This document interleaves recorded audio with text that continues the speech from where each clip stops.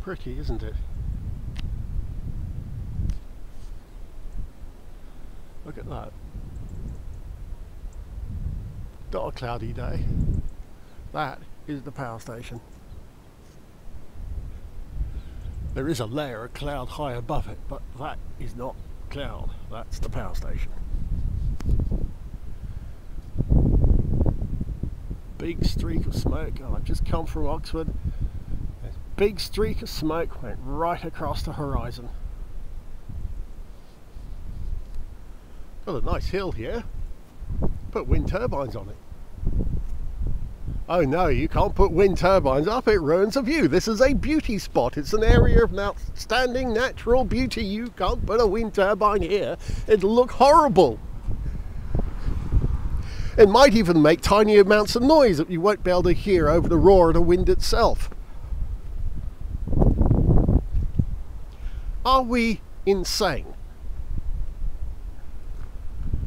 I wrote in support of a wind turbine that somebody is hoping to build in the vicinity of the power station, that area there. Not to mention that the landscape in said area is absolutely covered in electricity pylons. I can't possibly think why. I can see them all across the horizon there. They probably won't show up on the camera. And again, all the way across the horizon there. At this distance, the pylons don't really show up, and nor for that matter would a wind turbine. The vitriolic replies I had to my letter, the aggression, the hatefulness that I had to my letter supporting the idea of a wind turbine in Sutton Courtenay was extreme. And yet the people are quite happy to live with that. That power station's been there the best part of 40 years, so chances are anyone who hasn't been in Sutton Courtenay for 40 years was quite prepared to buy a house in the shadow of that. And yet they're moaning about a wind turbine. We have gone nuts. Are we completely mad? Have we so totally lost the plot?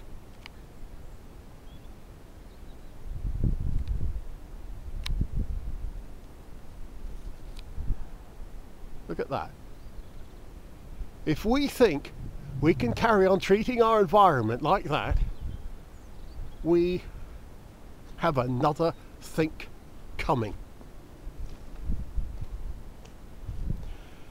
Nuclear power isn't going to do it, because nuclear reactors have to run at a constant steady load.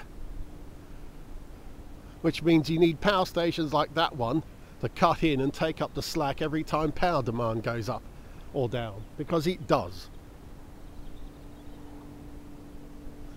Not that that matters, because when a power station is running off load, it actually only takes 10% of the fuel to running on load. So having it backing up alternative forms of energy makes a lot of sense. But the point being is, if you have to give backup to nuclear reactors, which costs an absolute fortune to build and never seem to work right, and the taxpayer always gets lumbered with the absolutely ginormous cleanup bills when they don't work, you might as well do it with renewables. I had a job once.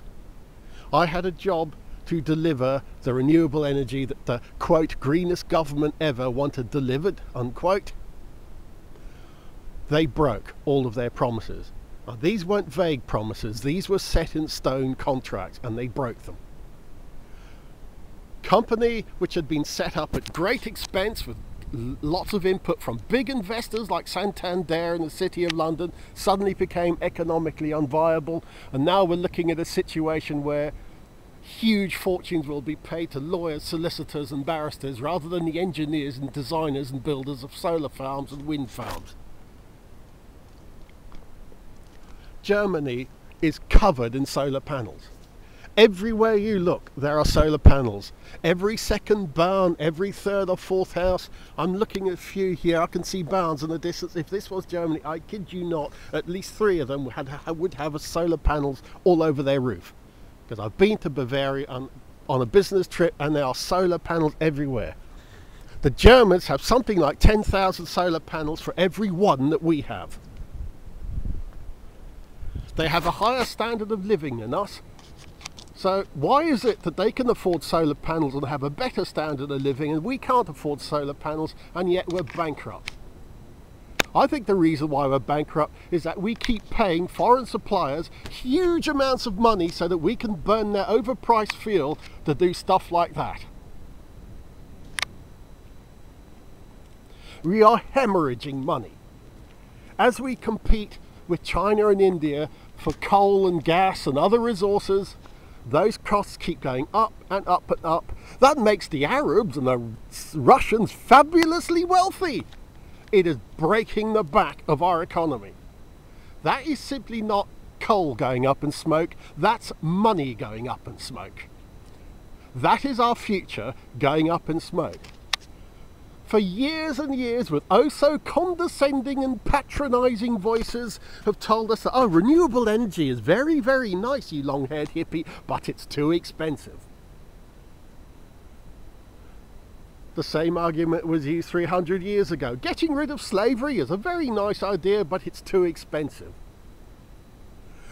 Cost has become the, quotes, justification, unquotes, for exploitation of the most hideous kind ever since money was invented. It's very nice, but it's too expensive. I've got a hybrid car. I've wanted hybrid and electric cars for years. But every time I talked about it, oh, it's too expensive. Nobody's going to want to buy too expensive hybrid cars. You know, they won't be interested. They're quite happy to spend huge amounts of money on hideous four-wheel drive Posemobiles with CD changers and sunroofs and all the luck, but they can't have a, oh no, it's too expensive. They won't want it. Fortunately, Toyota bucked the trend and went on to produce the most best-selling car in Japan of all time, the Toyota Prius.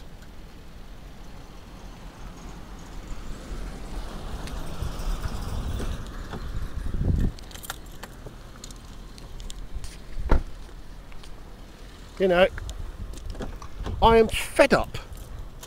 I am thoroughly fed up of being told that renewable technology is too expensive. I've got a little boiler at home that not only heats the house, it actually generates electricity and uses the waste heat to heat the house. It's called combined heat and power. It's a rarity. Combined heat and power is where the monumental amounts of waste energy that power station is throwing away through its cooling towers is used instead for domestic heating. One of the first ever combined heat and power projects was proposed for Battersea Power Station all those years ago, where they wanted to use the waste heat to heat the local community.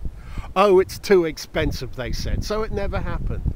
That very power station over there, they talked about using the waste heat to heat the local community to save energy. Oh, it's too expensive. They just couldn't be bloomin' bothered.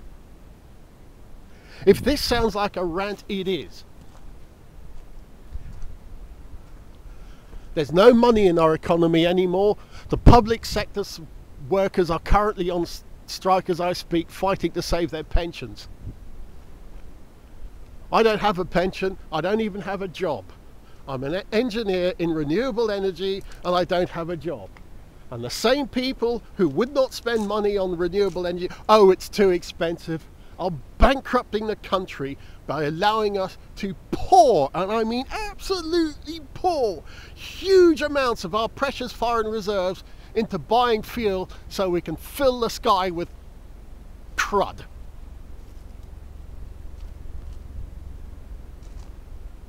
Have we completely and totally lost it? We have far more wealth than our ancestors could dream of, and yet we won't even put a tiny amount of that wealth into renewable energy. The large-scale solar program that costs the shutting down of which cost me my job was saved just 1% of the amount of money this government spends on the NHS. Madness. Madness.